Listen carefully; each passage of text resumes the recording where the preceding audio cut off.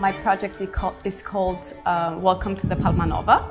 And how I describe it is an unfortunate game of geopolitics.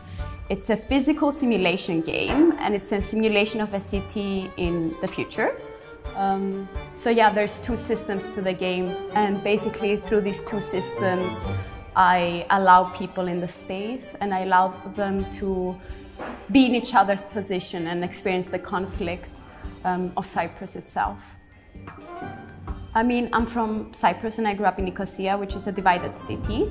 I believe that the only way forward is for each side to be able to communicate with each other, and it's through stepping in each other's shoes. So this is what I ask from my participants.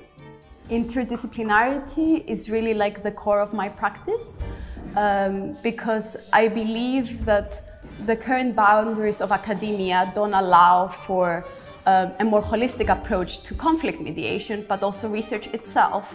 And it allows us to ask questions, but also find innovative answers to those questions.